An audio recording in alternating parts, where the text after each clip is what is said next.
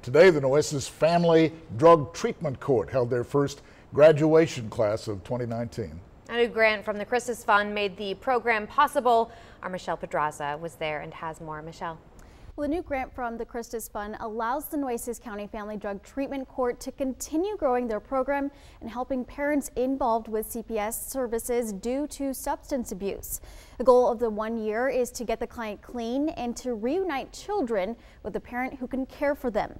We spoke to today's graduate, a mother of 3 who had taken pills for over a year before going to jail. She was then clean for 6 years before relapsing. She says this course saved her life. I got it back into doing more painkillers and then ended up going into heroin. It's a lot cheaper than trying to find Vicodin or a Percocet or a lower tab. The cycle started all over again, saying, no, I just needed to relax. I just couldn't see my life without my kids. I couldn't. I was just always, oh, when am I going to get my next hit, or when am I going to go and do more drugs, or how am I going to get more drugs? And now, there is life after drugs. You can continue and live your life and be okay. Clients meet with the court twice a month throughout the year. The program offers classes including anger management and parenting. If you'd like to learn more about the program, you can head over to our website and click on this story. Joe, Mackenzie. Okay, Michelle, thank you.